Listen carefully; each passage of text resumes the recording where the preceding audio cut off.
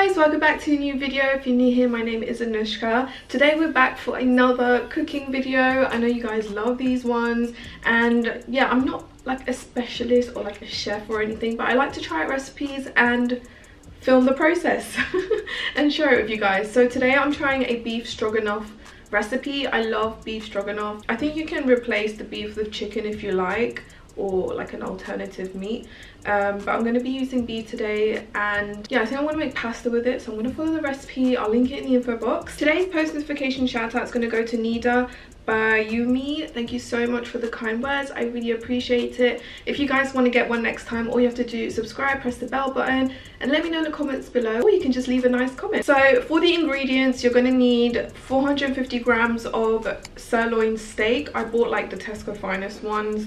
I have around 250 grams of brown mushrooms. I've got 3/4 of a cup of whipping cream, 1/4 of a cup of sour cream. I've got a cup of beef broth. I then also got a medium onion. Mine's kind of small, so I've got like, I might take 1.5 because it says 1 medium onion, but mine looks really small compared to what was on the video. But you know what, I think I might just use one actually. 1 garlic clove. I've got chives just to finish the recipe off. You're going to need 1 tablespoon of Worcestershire. I feel like I'm butchering that. Worcester. It's Worcestershire. Is it Worcestershire? Oh my god, I don't know. But anyways, you guys know what I'm talking about. A tablespoon of that. 1/2 teaspoon of Dijon mustard. I've got a tablespoon of plain flour. And yeah, you just need some salt and black pepper. And I'm going to be using tagliatelle pasta. I don't know, lately I've been loving to cook recently, I don't know why. We're going to thinly slice the sirloin steak. I might take that fat out. Not too much, but I don't want all of that in there, to be honest.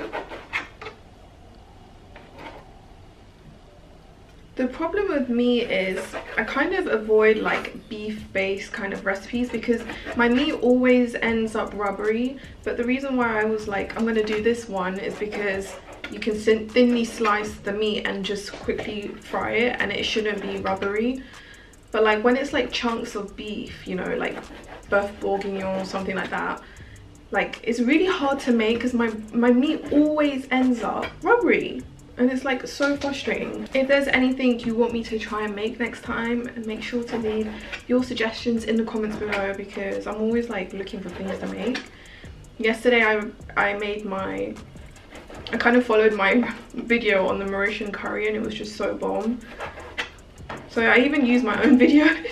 Okay, now we've got to cut up the vegetables. So I'm going to start with the onion. Which is going to make me cry like hell.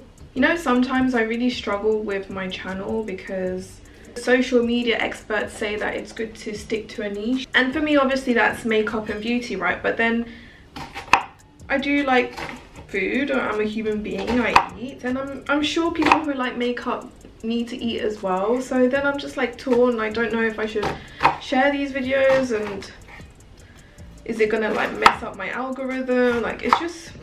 social media is not easy. It's really not. Like, luckily, like I don't fully like depend on social media.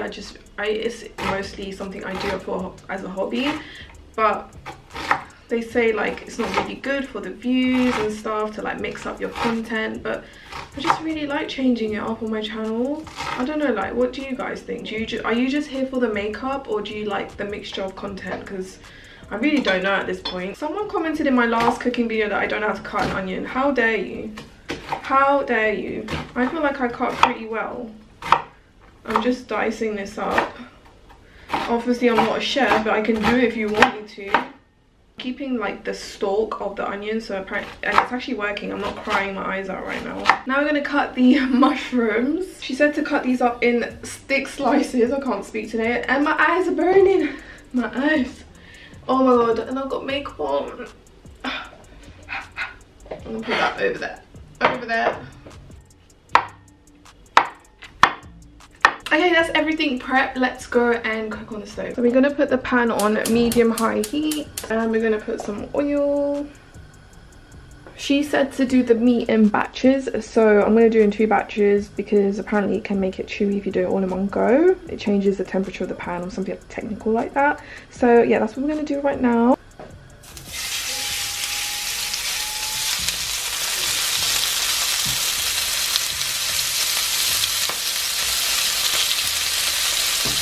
keep that for 1 minute on each side.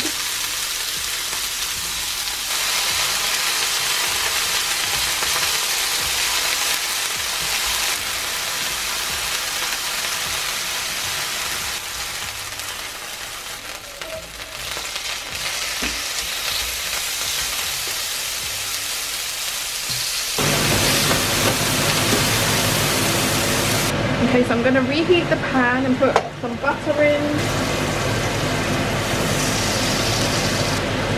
I'm going to put our onions in.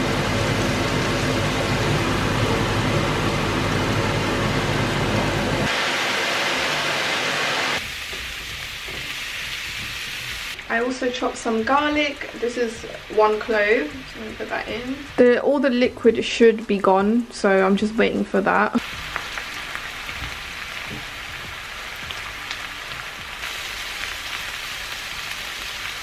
Okay, so most of the liquid is gone now. I'm going to add the flour. Pop this all over. And we're going to add our beef broth. And then we have to bring this to a simmer.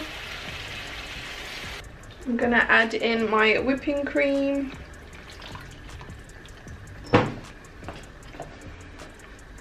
And we just have to bring this to a simmer. Okay, we then have to take a few spoons of the sauce and put it into our sour cream so it doesn't curdle. I didn't even know that was a thing.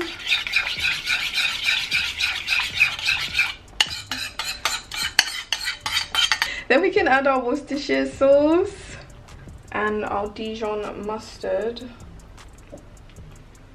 Mix that all in. I'm just going to let that simmer for a bit before adding the beef in. I'm also going to add in my salt and pepper. A little bit more salt. I'm actually so bad with like salt. I have to like taste it a million times before I get it right. About splattering it.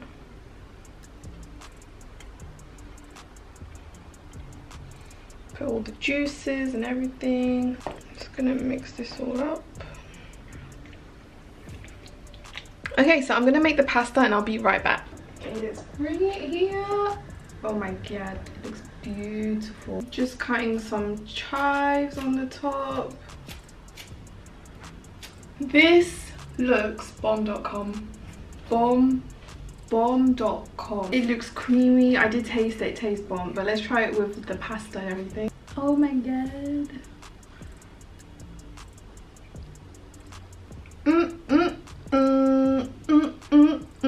I'm like blind with the light, can't see nothing.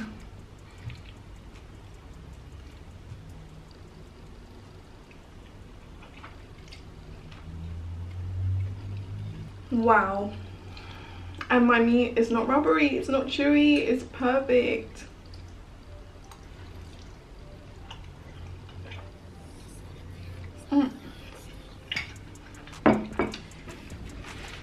That's a 10 out of 10. The recipe isn't really hard, but it's so good. So yeah, I definitely recommend you guys trying this. I'm really pleased for like my first try. So yeah, I'm gonna go enjoy that. I hope you guys like this video. Make sure to give it a thumbs up and subscribe so you can join the family. And yeah, thanks so much for watching and I will see you in my next video. Bye!